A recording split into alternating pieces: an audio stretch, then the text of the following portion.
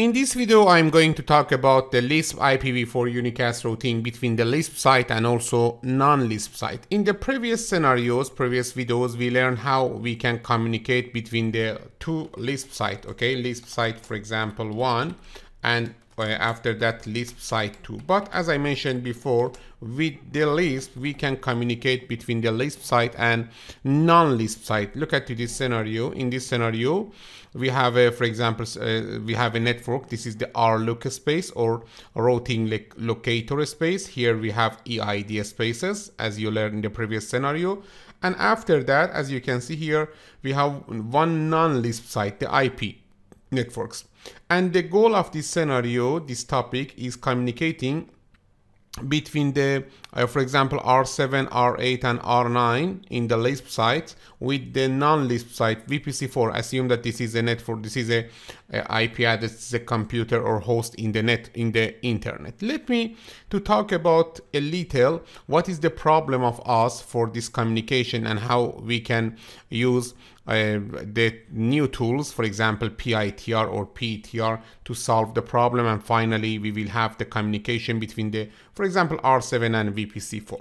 You know that as the incremental adoption of Lisp occurs over time, there will be requirement for communication between the Lisp and non-Lisp site. Okay, no service, even within an enterprise data center, is turned on overnight. New services, hardware, and protocols are introduced in phases over different parts of a network. Because Lisp is a completely new routing system, it will take time to adopt it across an enterprise and the internet. Lisp designers understood the challenges and addressed them by introducing devices with roles specifically designed to interconnect Lisp to non-Lisp sites, such as this scenario. Okay, before delving into this device further, let's review the fundamental challenging of interconnecting Lisp and non-Lisp site, and then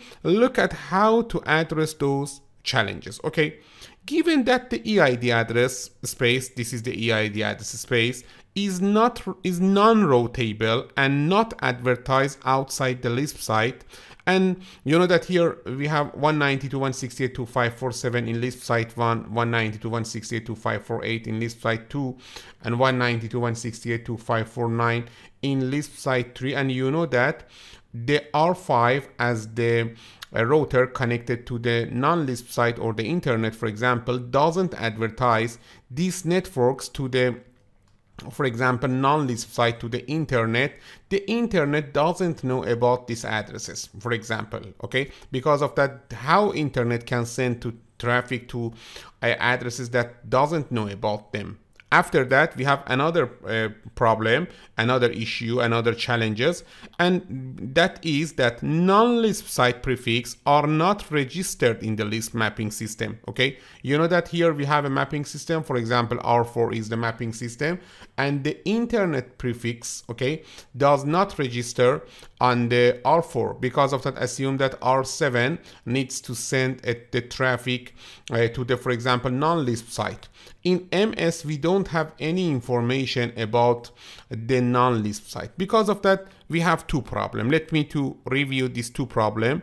Given that the EID address space, okay, this address space is non-routable and not advertised outside the Lisp site, and given that the non-Lisp site prefixes are not registered in the Lisp mapping system, how we can establish communication between the Lisp and non-Lisp site. Okay, now you know the challenge. We have two challenges. First, the non-Lisp site doesn't know about the addresses of the Lisp site because we don't advertise the Lisp site EID address space to the outside of, for example, networks. And also in the mapping server, we don't have any information about the non-Lisp site. These are two challenges that we have for communicating between the Lisp site and non-Lisp site. The challenge is to establish communication between two routing domains, Lisp and non-Lisp site, okay, that have two separate database of connectivity information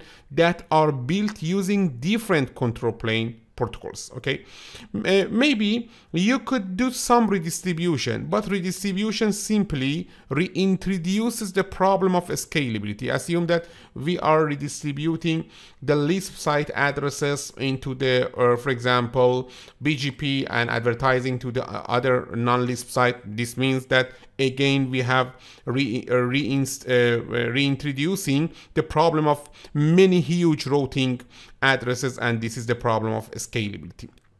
Imagine redistributing BGP learned routes from a border router into Lisp. Assume that here we have many addresses, for example internet addresses, and we are redistributing these BGP addresses into the protocols of here, for example OSPF. Okay, and remember that the BGP synchronization command used to synchronize the BGP routes redistributed into IGP like OSPF. As the internet grew, OSPF could not handle the BGP routes. The same could happen with the Lisp domain. To have two-way communication, you also have to redistribute Lisp into BGP, which essentially makes Lisp no different in operation from any IGP, and to complicate matters further, introduce another routing protocol, okay, into the routing protocols already existing in your networks. Network engineers know very well the challenges of two-way redistribution of routing protocols on various points in the networks and the challenges they bring in filtering routes to ensure optimal routing and avoid loops. Okay. Another obvious approach might be to advertise the EID prefix, these prefixes, into the global routing table or RLOOK namespace, okay, to enable global reachability to the EID. This negates the entire purpose of Lisp, which is locator and identifier separation. Plus, it contradicts the goal of Lisp, which is to build a scalable address directory system. If you continue to advertise provider-independent EID prefix on the internet, this status is maintained a non-scalable internet routing system. Okay. The first mechanism to establish communication between the Lisp and non-Lisp site is to introduce a new network element, a proxy ingress tunnel router or PITR. Look at here we have a new component, PITR. Let me to use it here. PITR is the proxy ingress, okay, tunnel router.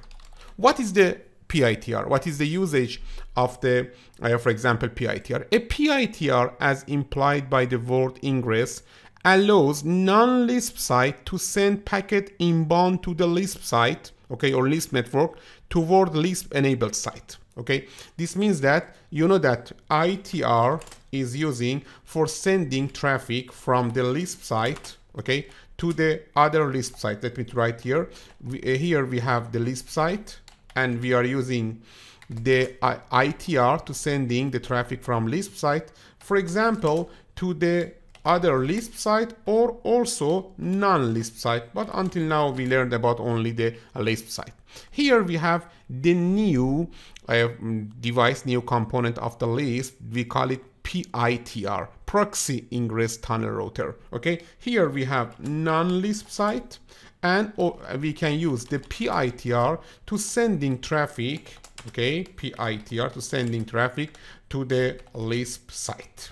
Okay, because of that, a PITR, as implied by the ingress word, allows non-Lisp site to send packets inbound to the Lisp network toward Lisp enabled sites.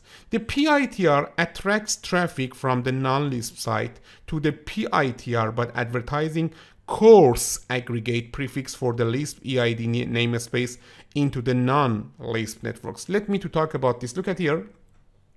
Here we have the R5 as the PITR. You know that R5 connected with BGP, okay, as you can see in the picture, in the scenario, to R6. R6 is the internet, or is the ISP router, okay.